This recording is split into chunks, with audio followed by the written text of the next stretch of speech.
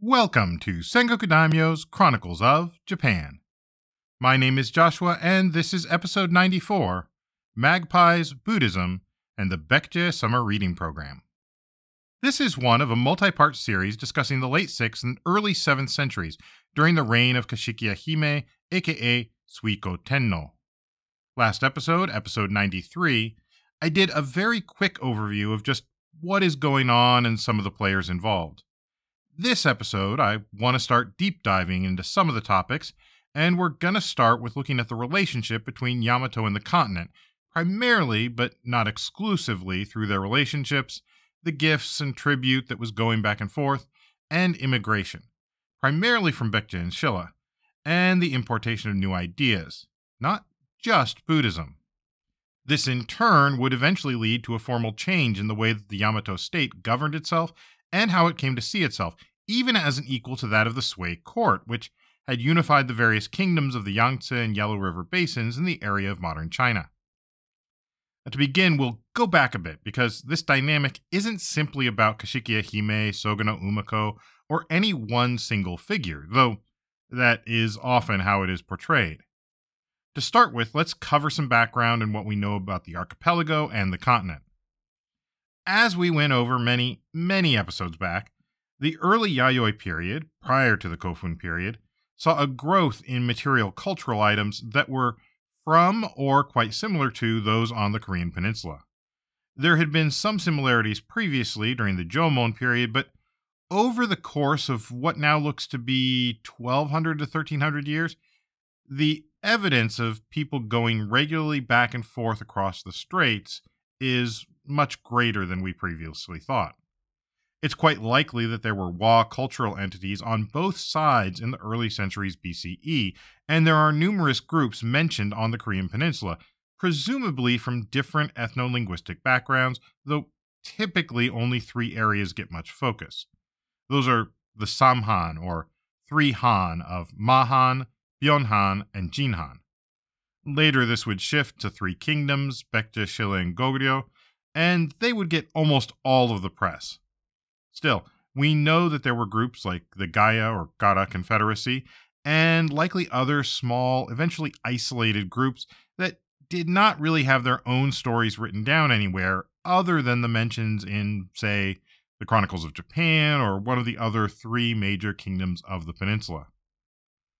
These groups continued to trade with the continent, and as the archipelago entered the period of mounded tombs, they were doing so as part of a larger mounded tomb cultural area that included both the archipelago and the Korean peninsula.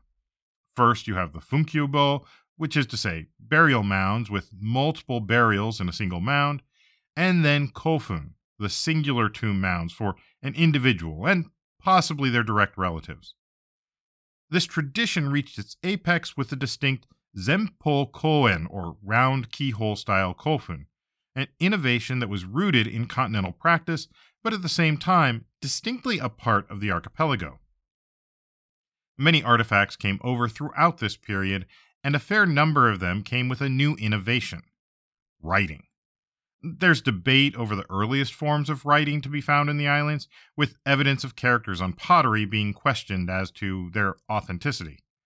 However, it is hard to question the writing that appeared in the early bronze mirrors and other such artifacts that showed up. Early writing on the archipelago, however, is more decorative or even performative, crude attempts to copy existing characters that often demonstrate a lack of understanding, at least by the artisans that were making the various elite goods. Though based on the fact that even the obvious forgeries with nonsense characters made their way into tombs as grave goods, you can probably assume that most of the elites were also not too concerned with the writing exactly either, other than for its decorative, possibly even talismanic qualities. In the 4th and 5th centuries, this began to change. We have specialists and teachers coming over to the archipelago, often there as tutors for the royal Baekje princes who were apparently staying in Yamato as part of a diplomatic mission, and also to make sure, well, there was always someone off-island just in case, the worst happened. No doubt some Yamato elites began to learn to read and write, but even at this point it seems to have been more of a novelty, and for several centuries reading and writing would probably remain largely the purview of educated immigrant communities who came to Yamato and set up shop. Though, along with things like the horse, writing may have nonetheless assisted Yamato in extending its authority, as speech could now, with a good scribe, be committed to paper or some other medium and then conveyed great distances, without worry about something being forgotten or lost in translation. So at this point, writing appears to be mostly utilitarian in purpose. It fills a need. That said, we do have discussions of the classics, and as reading and writing grew, exposure to writings on philosophy, religion, and other topics expanded. After all, reading meant that you no longer were reliant on simply whom you could bring over from the continent. Instead, you could import someone's thoughts, or even the thoughts of people who were long dead, and you could read them for yourself. In the early 6th century, we see Baekje sending over libraries worth of books. These are largely focused on Buddhist scripture, but they also include other works of philosophy as well. Buddhism exhorts believers to share the Buddha's teachings with all sentient beings. Even during the Buddha's lifetime, his disciples would go out and teach and then gather back with their teacher during the rainy season. Buddhist teachings, coming over in books, the sutras, came alongside of other writings, other teachings.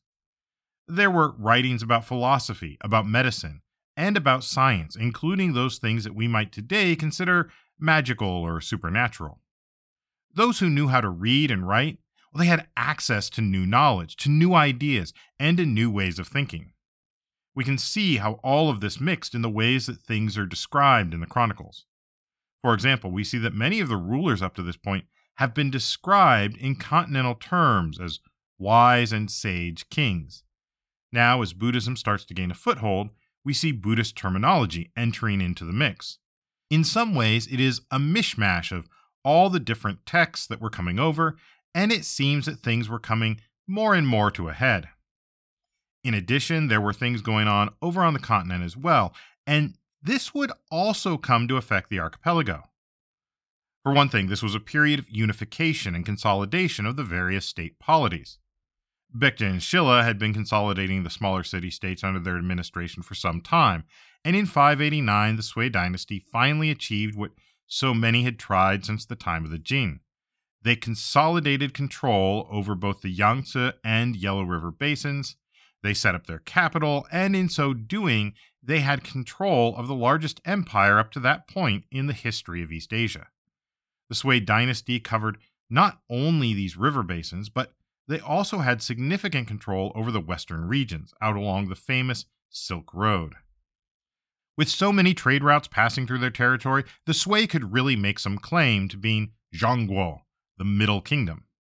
They also controlled the lands that were the source of so much of the literary tradition, whether that was the homelands of sages like Confucius, or else the gateway to India and the home of Buddhism. It's perfectly understandable that those states in the Sui's orbit would enter a period of even further sinification. For the archipelago, this was likely through a lens tinted by their intermediaries on the Korean peninsula, but even there, they were clearly looking to the Sui and adopting some of the tools of statecraft that had developed over in the lands of the Middle Kingdom. During the early years of the Sui, Yamato had been involved in their own struggles, and at the end of the previous reign, Yamato had an army in Tsukushi poised to head over and chastise Silla for all that they'd done to Nimna. But then Hasebe was assassinated, and it's unclear what actually happened to that expedition. Yamato started gathering an army in 591, and Kishi no Kana and Kishi no Itahiko, possibly Naniwa no Kishi in this case, were sent to Silla and Nimna respectively as envoys, and then we're told that in 595 the generals and their men arrived from Tsukushi. Does that mean that they went over to the peninsula, fought, and then came back from Tsukushi? All a little murky to me and not entirely clear. However, 2 years after that, in 597, the king of Baekje sent Prince Acha to Yamato with so-called tribute, the diplomatic gifts that we've discussed before, reaffirming Baekje and Yamato's alliance. Later that same year, Iwagane no Kishi was sent to Silla, so presumably Yamato and Silla relations had also improved. Iwagane no Kishi returned back some 5 months later in 598, and he offered a gift from the Silla court of 2 magpies to Kashikiya Hime. We're told that they were kept in the wood of Naniwa, where they built a nest in a tree and had their young. Aston notes here that magpies are plentiful on the continent, but not exactly in Japan, and indeed their natural range is noted across eastern China and up through the Amur River region, as well as a subspecies up in Kamchatka, and yet it seems like they didn't exactly stray far from the coast.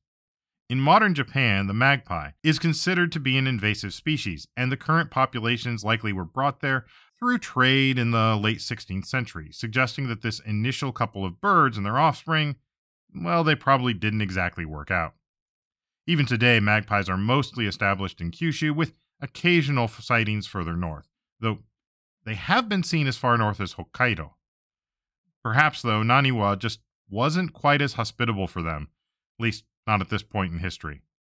There's also the possibility that the term magpie was referencing some other similar bird. That's always possible and hard to say for certain. After all, if they didn't have magpies in Yamato, then how did they know there were magpies? That said, it's part of a trend as 4 months later, in the autumn of 598, a Silla envoy brought another bird. This time we're told it's a peacock. Not to be outdone, apparently a year later, in the autumn of 599, Baekje sent a veritable menagerie: a camel, 2 sheep, and a white pheasant. Presumably these were sent alive, although whether or not there was anyone in Japan who knew how to take care of them is unclear. I can only imagine what it must have been like to have such animals on board the ship during the treacherous crossing of the Korea Strait. For all we know, there were other exotic gifts that were likewise sent, and these are the only ones that made it. And if all this sounds far-fetched, we do have plenty of evidence of the exotic animal trade along the Silk Road. Animals such as ostriches and possibly even a giraffe or two were somehow moved all the way from Africa along the Silk Road to the court in Chang'an.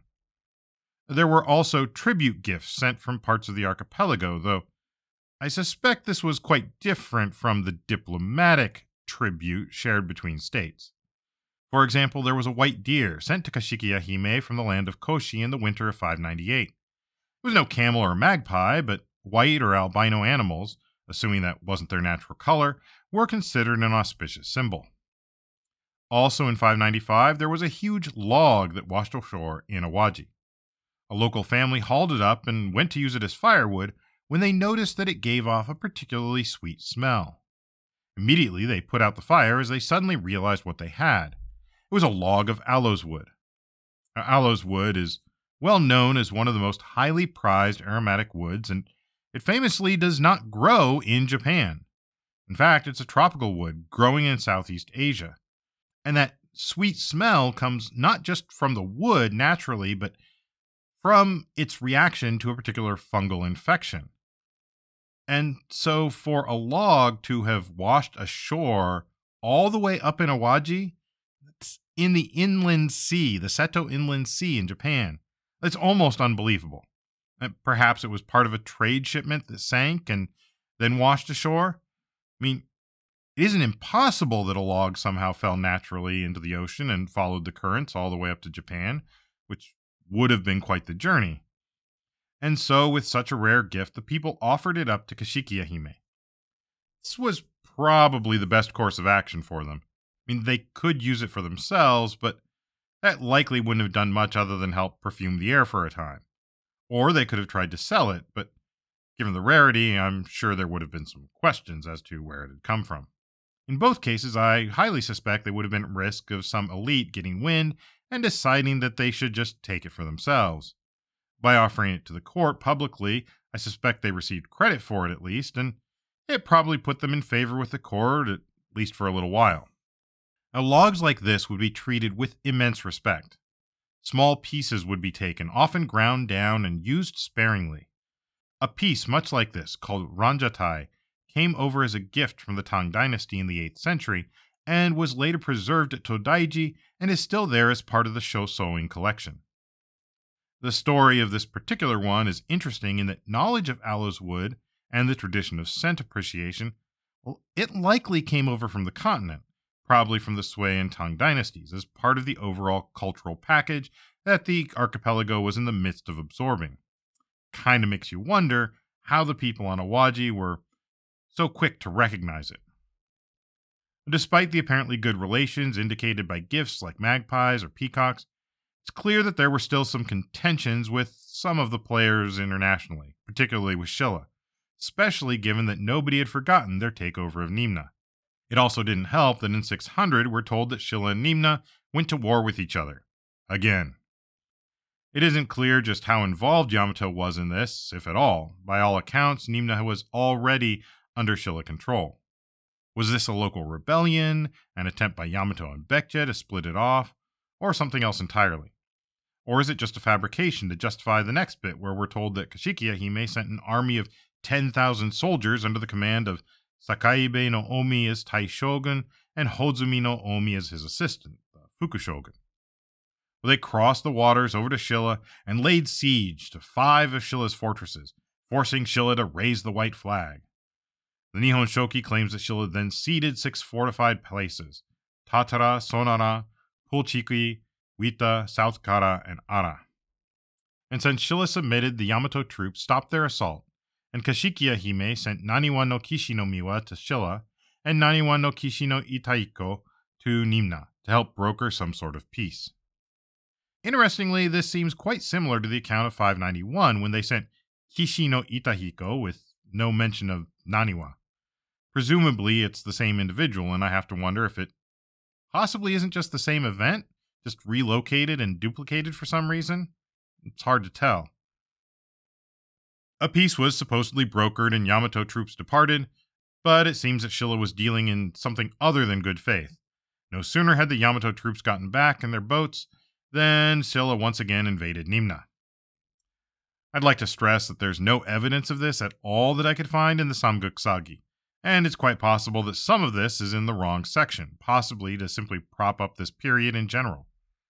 However, it's equally as likely that the Samguk-sagi simply didn't record a loss to Yamato, especially one that they quickly overturned, setting things back to the status quo.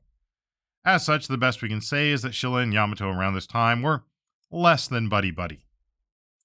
With Silla going back on their word, Yamato reached out to Goguryeo and Baekje in 601. Otomo no Muraji no Kurafu went to Goguryeo, and Sakamoto no Omi no Nukade traveled to Baekje. Silla was not just waiting around, however. We're told that Silla sent a spy to Yamato, but they were arrested and found out in Tsushima. They took him and sent him as tribute to the Yamato court. We're told that the spy's name was Kamata, and he was banished to Kamitsukeno, aka the land of Kennu near to the capital, later known as Kozuke. There are a few things about the story I think we should probably pull on. First off, that name, Kamata, that feels very much like a Wa name more than one from the peninsula. And we aren't told their ethnicity, only whom they were working for, so it may have been someone from Wa, or possibly that's just the name by which they were known to the archipelago. There likely were Wa who were living on the peninsula, just like there were people from Baekje, Silla, and Goguryeo living in the archipelago, so that's not entirely out of the question. Furthermore, it would make sense if you wanted to send someone to spy on Yamato, use someone who looked and sounded the part. The punishment is also interesting. They didn't put him to death. Neither did they imprison him. In fact, I'm not sure there would have been anywhere to imprison him, as there really wasn't a concept of a prison where you just lock people up and leave them there. There may have been some form of incarceration to hold people until they could be found guilty and punished, but incarceration as a punishment just doesn't really come up. Instead, if you wanted to remove someone, banishment seems to have been the case, sending them off somewhere far away, presumably under the care of some local official who would make sure that they didn't run off. Islands like Sado Island were extremely useful for such purposes, but there are plenty of examples where other locations were used as well. They probably could have levied a fine as well, but that seems almost pointless, as he would have been free to continue to spy on Yamato. So instead, they sent him about as far away from Silla and Shilla's support as they could send him.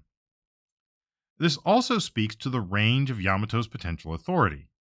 It would seem that Tsushima was at least nominally reporting to Yamato, though Given that he was sent as tribute to the court, that may indicate they still had some level of autonomy, I would guess.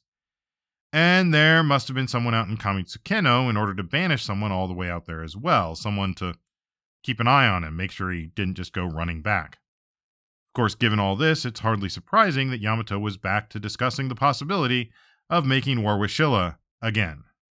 And so, in the second month of 602, Prince Kume was appointed for the invasion of Silla, and he was granted the various bei of the service of the kami, possibly meaning groups like the Inbei and the Nakatomi, along with the Kuni no Miyatsuko, the Tomo no Miyatsuko, and an army of 25,000 men. They were ready to go pretty quickly. Only 2 months later, they were in Tsukushi, in the district of Shima, gathering ships to ferry the army over to Peninsula. But this almost seems like a yearly occurrence. Gather everyone up, send them to Tsukushi, get ready to invade, maybe. Unfortunately, 2 months later, things fell apart. On the one hand, Otomo no Muraji no Kurafu and Sakamoto no Omi no Nukade returned back from Baekje, where they likely had been working with Yamato's allies. Kurafu had been on a mission to Goguryeo, and Nukade had been to Baekje the previous year. However, at the same time, Prince Kume fell ill, and he was unable to carry out the invasion, we are told.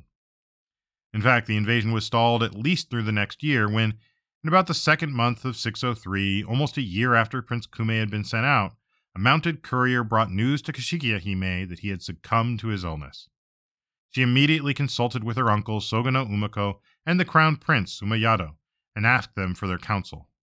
Ultimately, she had Kume's body taken to Saba and Suo, out at the western end of the Seto Island seaside of western Honshu, modern Yamaguchi Prefecture, where the prince was temporarily interred with Hashino Muraji no Ite, possibly a local official, overseeing the ceremony. Later, Ite's descendants in the region were called the Saba no Muraji. Later, Kume would be exhumed and finally buried atop Mount Hanifu in Kawachi. A quick note here about time. It's sometimes difficult to figure out just what happened when, even when they have a date. This is all noted, for instance, for the 4th day of the second month of 603. Clearly, it didn't all happen in one day. So, what actually happened on that day? Remember, Kume fell ill in the 6th month of 602, and we're now in the 2nd month of the following year. So did he fall ill and then was wasting away for 8 months before he passed away?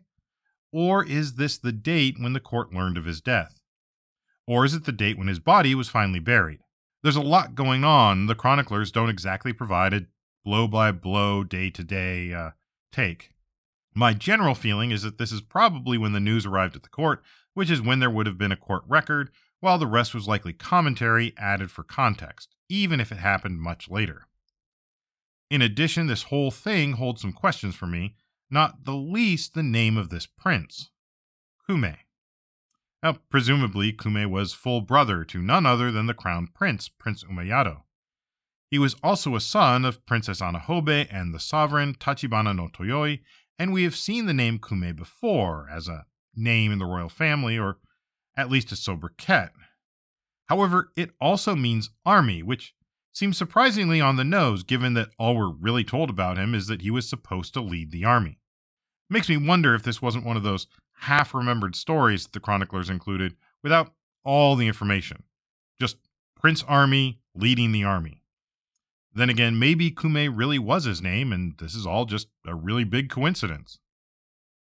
I also would note that it was not typical, not what we've seen so far, to have a royal prince leading an expedition like this. I mean, typically the Tai shogun would be someone from an influential family, but not necessarily a member of the royal family. That this army was being led by a royal prince, a brother to the crown prince, also seems to speak to how this was seen as significant. Perhaps that's why, when Kume passed away, they chose as his replacement his older brother, Tahema. Tahema was selected to take over for his younger brother on the first day of the 4th month of 603, and 3 months later, on the 3rd day of the 7th month, he was leaving out of Naniwa. He didn't get very far, however. Tahema embarked on this adventure along with his own wife, Princess Toneri. We've seen this in past episodes where women were in the camp alongside their husbands, directly supporting the campaigns. Unfortunately, in this case, Princess Toneri died shortly into their journey around Akashi. This is recorded as only about 3 days after they departed, which likely means it happened quickly. They buried her at Higasa Hill, but Daimyo, likely grieving his loss, returned and never carried out the invasion. 5 years later, things may have improved with Silla, as there were a number of immigrants. We're told that there were many persons who came to settle in Japan from Silla. What isn't noted is whether or not this was of their own volition. What forces drove them across from the peninsula? Did they realize that there were opportunities to come and provide the Yamato elite with their continental knowledge and skills? Were they prisoners of war? And if so, where was the war? Or were they fleeing conflict on the peninsula, perhaps political refugees? None of this is really clear. Now, while things were rocky with Silla, relations seem to have been much better with Baekje and Goguryeo. While exotic animals may have been the gift of choice in the early part of the period, by 602, Baekje and Goguryeo were both sending gifts of a different sort. These were more focused on spiritual and intellectual pursuits. And so, in 602, a Baekje priest named Kwaluk, or Kanroku in Japanese, arrived bringing books on a number of different subjects, which 3 or 4 members of the court were assigned to study. We don't know exactly what the contents of each book were, but based on what we generally know about later theories, we can probably make some educated guesses that much of this was based on the concepts of yin and yang energies. Yin and yang were considered primal energies, and at some point I really do need to do a full episode just on this, but during the Han Dynasty, many different cosmological theories came together and were often explained in terms of yin and yang. So elemental theory is explained as each element has some different portion of yin and yang energy, and similarly different directions, different times of day, different times of the year, were all explained as different proportions of yin and yang energies and their interactions, which then contributed to whether certain actions would be easier or more difficult, or even outright dangerous. The book on calendar making, or Koyomi, was assigned to Ochin, whose name suggests he may have been from a family from the continent. And he was the ancestor of the Yako no Fumibito. Calendar making was considered one of the more important roles in continental sciences, although never really seemed to take off to quite the same degree in Yamato. Still, it described how to line up the lunar days with various celestial phenomena, and it was also important for understanding auspicious and inauspicious days, directions, and more. Arts like divination, geomancy, straight-up magic would often provide instructions that required an understanding of the proper flow of yin and yang energies as represented by the elements and expressed on the calendar in terms of the elemental branch and stem system, with each day being related to a given element in an either greater or lesser capacity, usually related as the elder or younger brother. Events might be scheduled to take place, for instance, on the first rat day of the first month, and so the calendar maker would be the one to help determine when that day would be. Also, since the solar and lunar calendars were not in sync, there would occasionally be a need for a leap month, often known as an extracalendrical month, which would typically just repeat the previous month. This would happen literally once in a blue moon, an English expression referring to a solar month with 2 full moons. In fact, we just had one of those last month in August of 2023. This isn't to say that the archipelago didn't have a system of keeping track of seasons, etc. Clearly, they were successfully planting and harvesting rice, so they had some knowledge of roughly what time it was in the year, though there are some thoughts that a year was originally based on a single growing period, leading to possibly 2 or 3 years each solar year. Either way, farmers and others no doubt knew at least local conditions and what to look for regarding when to plant and when to perform local ceremonies. However, this new knowledge was clearly a quote-unquote scientific approach based on complex and authoritative-sounding descriptions of yin and yang energies and their baffling interactions. Closely related to calendar-making studies, another book that the Baekje Prince Kwaluk brought was one on astronomy, or Tenmon, a study of the heavens, which was studied by Otomo no Suguri no Koso. For perhaps obvious reasons, astronomy and calendar making were closely aligned, since the changes in the stars over the course of the year would often have impacts on the calendar. However, this was also likely very closely aligned with something akin to astrology as well, following the celestial paths of various entities, many of those being things like planets. If you're not aware, planets, though they often appear in the sky as stars, have apparently erratic movements across the heavens. The stars generally remain fixed, at least from our perspective, and they appear to move together throughout the year. Planets, however, take funky loop-de-loop paths through our sky as they, like Earth, are also orbiting the sun. Furthermore, different planets orbit at different speeds. All of this leads to some apparently strange movements, especially if you envision the sky as just a round dome over a flat Earth. There are also other phenomena, from regular meteor showers to comets, and even eclipses, all of which were thought to have their own reasons and, their own import. Some of these were considered natural, neither auspicious nor particularly inauspicious, while others were thought to impact the flow of yin-yang energy on the Earth and thus potentially affecting our day-to-day lives. Okoso was apparently trying to get the special bonus for the summer reading program because he also studied another book that came over from Baekje on a subject that Aston translates as invisibility or tonko. This is a little less obvious an explanation, at least from the translation. I don't think that they were literally studying ninja style how not to be seen. In discussions of kami, we've talked in the past about visible kami and thus conversely invisible kami. It appears to be based on a type of divination to help better understand auspicious and inauspicious signs, and is based on a blend of various theories, again connected to a larger yin-yang theory. Finally, there was another volume that was studied by Yamashiro no Omi no Hinamitsu that Aston translates as straight-up magic or holjutsu. Of course, in the worldview at the time, magic was just another science that we didn't understand. By understanding the flow of yin and yang, one can affect various things, from helping cure disease and heal the sick to causing calamity, even to the point of possibly learning the secrets of immortality. Much of this would fall into the terms of onmyodo, the way of yin and yang, and there'd been some work on that introduced earlier. That it was being introduced by a Buddhist priest demonstrates what I was saying earlier about just how interconnected all this knowledge was. Other Buddhist gifts were much more straightforward. In 605, for instance, the king of Goguryeo sent 300 ryo of what they call yellow metal, possibly an admixture of gold and copper, for a Buddhist image. 5 years later, they would send 2 priests.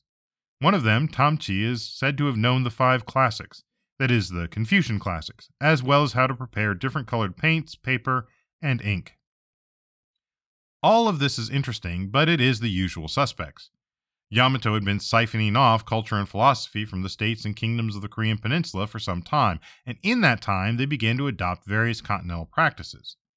In later centuries, much of this would be attributed to the work of people like Shotoku Taishi, aka Prince Umayado, especially the transmission of Buddhist thought, although for the most part we haven't really seen a lot in the Chronicles themselves, but we'll get to that.